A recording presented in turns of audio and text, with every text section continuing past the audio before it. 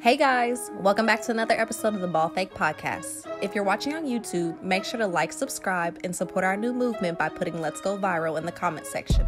But if you're listening on Apple Podcasts or Spotify, make sure to give us a 5-star rating and a nice review. But without further ado, here are your hosts, Nicely Chunga Benny and Greg King.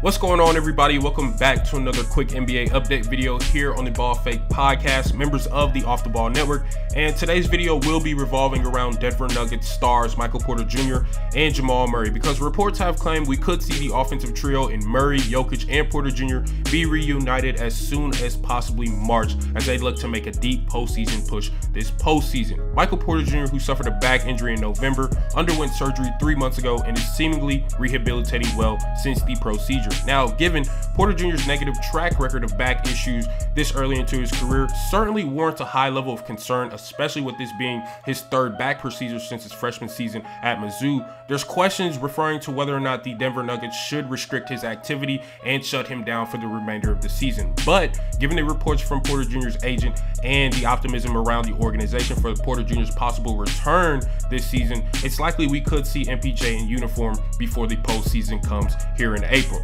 Now, in the case of Jamal Murray making a return, there's also been discussions about him possibly suiting up as early as March alongside Michael Porter Jr., his co-star. That being said, Murray, who suffered a torn ACL injury last season versus the Golden State Warriors, has been sidelined for the last 10 months. There have not been too many updates or specific timeframes in regards to an exact day we'd see Murray available to perform, but judging by the workouts clips posted from Murray's social media accounts, he seems to be approaching full strength rapidly. And with all that being said, given the fact that the Denver Nuggets are tied for the 5th best seed in the Western Conference alongside the Dallas Mavericks, I'm sure they're adamant about their most prominent offensive assets making a return possibly here in March. You guys let me know what y'all think about this situation in the comment section. Should the Denver Nuggets shut down Michael Porter Jr. and Jamal Murray and start fresh next season, or should they try to make a quick push here for this postseason this upcoming April? But thank you guys so much for tuning in to another video with me here on the Ball Fake Podcast. If you're new to our YouTube channel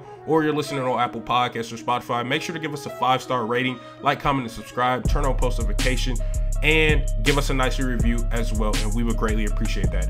I'll see you guys next time. We out.